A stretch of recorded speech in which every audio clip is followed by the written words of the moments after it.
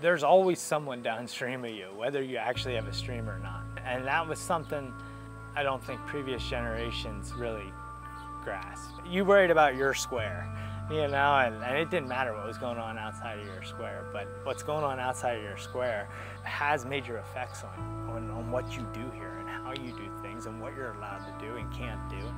And the worst thing, in my opinion, is to leave your next generation with a bucket full of problems.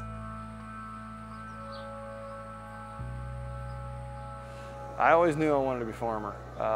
As a kid, I always asked Dad or my mother what Dad was doing out on the farm that day. So if he was planting corn, I got my little tractors out and planted corn in the shag carpet or made hay or whatever. I pretended I was doing what he was doing. And then when I was old enough to be out running around with him, I was by his side most of the time. And he had a positive attitude about the industry that just encouraged me to want to do the same thing that he's been doing.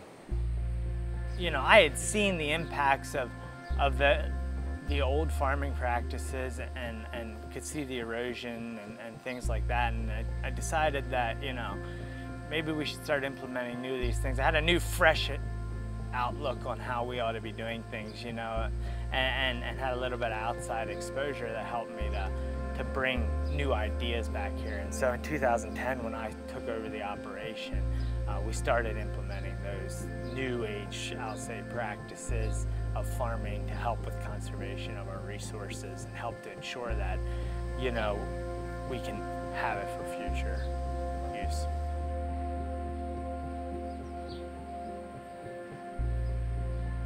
I felt like when I took over, like, man, I want to address this, this, and this. So there's a lot of things, but wait a minute, I can't do it all at once.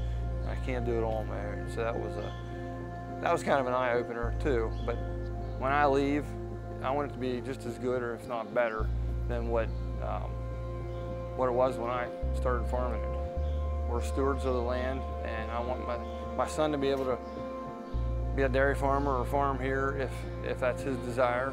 My daughter, she's 5, she's the scientist, she's the hows and whys. You know, it's amazing that a 5-year-old, she understands in kids' terms, you know, oh, we need to feed the ground so it stays healthy and things like that, you know, and it's just neat to see the next generation starting to embrace those practices. And you may never get where you want to be, but at least the next generation isn't starting us where